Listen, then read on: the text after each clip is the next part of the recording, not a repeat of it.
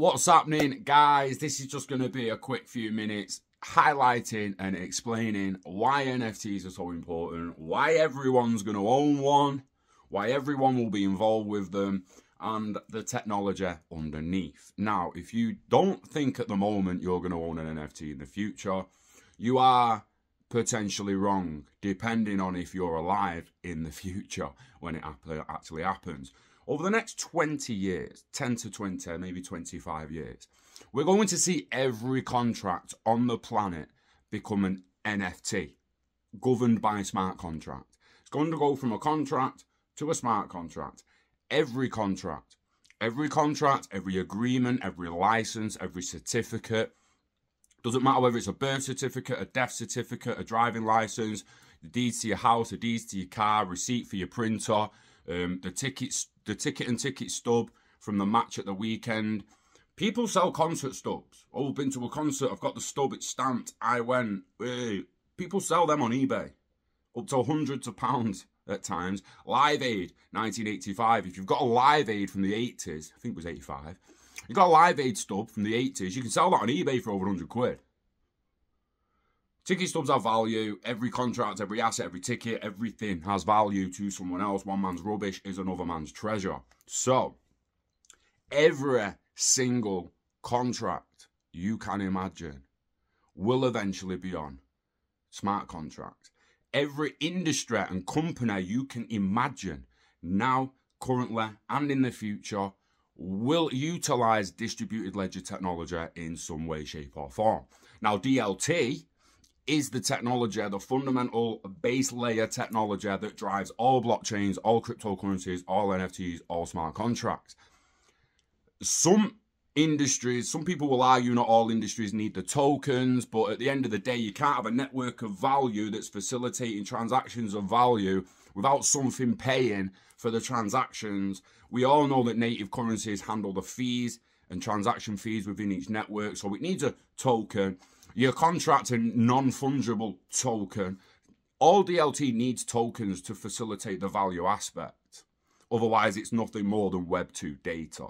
So, next thing, NFTs are more than profile pictures. NFTs are more than a QR code you can just scan.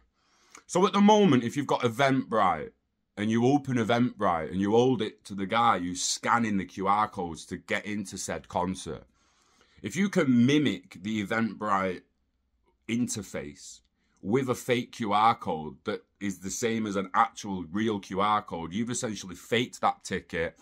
If he scans it, it's going to register the QR code. Now, that is a point of failure in QR codes and anything like that. And people seem to think that NFTs are the same. They are not. You have to sign a transaction. It's a transaction. If you go to a concert with an NFT ticket, the guy's going to have something that scans your phone, but it's going to pop up, sign contract, sign admission, prove that you own this wallet, make the signature. Just like you are when you used to put your code in for your bank card, chip and pin, you put your code in. That's signing that transaction. That's proving that you have access to that card. They then prove with the bank that you've got the money to pay for what you're purchasing. It'll be no different with NFTs. Prove you actually own it, and it's not just a screenshot. People, the screenshot. No, it's proof of ownership through signature. So I want people to literally step back a little bit and think, look, this contracts, immutable contracts on DLT. Again, why is it so important? And take Ticketmaster and any fraud. Fraud within tickets, like we just said, counterfeited tickets. Impossible. Impossible on blockchain. Impossible. Scams, hack it, right? There's another line to be drawn. So on one side of crypto and blockchain, you've got an unhackable system. You can't hack it.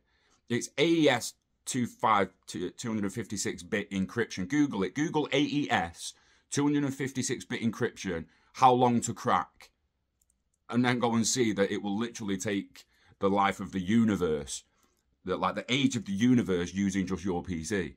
It'll take billions of years. Using every PC on the planet, it'll take like 300 years. Using Google supercomputer, it'll take like 200 years. This is extremely secure stuff. On the other side of that coin, you've got a load of scammers and phishers that are sucking your private key. Now imagine your crypto wallet is your vault and the private key is the key to that vault. Yeah, you can show people the vault, you can show people what's in it, people see the address of the vault, but if anyone gets hold of that key, they can empty that vault. So on one side of the coin, yes, there's scammers, there's phishers, there's stuff to look out for, but on the other side, this is extremely secure, immutable, fraud-free technology on a certain level. That means even with voting, with ticket stubs, with everything where you imagine, oh, well, how can I trust this? How can I trust that? Blockchain, that's how you can trust it. It's immutable, it's transparent, except for private networks. Private networks, there's going to be a little bit of secrecy. You're going to come to a wall where you can no longer track what you try to track. But any network that's covering logistics, so you're tracking an item at the moment, if that was on blockchain, the tracking would be so much better. You could trust it. It would be immutable. No one can fake it. The voting systems are like all corrupted votes, people voting twice, people voting 4 times, this, that, and that. Blockchain ends that. You can only sign the signature once. Digital ID, you voted, you're done. No walking to another place and pretend. It is going to change the world, and I just want people to step back and realize that NFTs, they're not just profile pictures. The picture on the NFT simply represents the NFT. There is multiple use cases coming out now with NFT. We've had Spotify, got gated access. Concerts, gated access. Gated access is only going to build out. It'll build horizontal, it'll build vertical. From the micro to the macro, the masses will notice this soon enough. And they're going to be like, oh, is there something to that? Think about how many people that I'm not going to use Facebook. 2007, I was one of them. That lasted about 3 months till I went to Canada and I realised everyone there was on it. And I was like, oh, this is going to be big. Maybe I want to get on it. And my Facebook email is actually canadianemail.ca because I set Facebook up while I was in Canada at the back end of 2007. So, oh, I'm not going to use Facebook. You won't see me on that Instagram. I'm never going to use Snapchat. Never. I don't use Snapchat at the moment, but I've used it. And I'm pretty sure I said I never would. Lying to myself. If you are saying to yourself, honestly now, I will never own an NFT, you're lying to yourself. Might not be intentional. You don't mean to do it. And it's just ignorance. Because the mainstream media... Ignorance isn't a bad word, guys. It means you didn't know what someone else knew. So if someone's talking about something and you're like, no, that's not how it works, because you don't know the information, you're simply ignorant, but it's not your fault. It's uneducated, you don't have the information. So it's ignorance to think that you'll never use one, or even looking beyond the profile picture for the grander technology, right? It's about ownership, it's about proving ownership, it's about stopping fraud. It's about putting the power back in the hands of the consumer, whose data has been thrown here, there, and everywhere in the last decade. And a lot of people have made a lot of money off your data because it's on their centralized system and they have control of it. They've got the keys. They've got the private keys. So when you join Binance and you put your money on Binance and they say, not your keys, not your crypto, it's exactly what it means.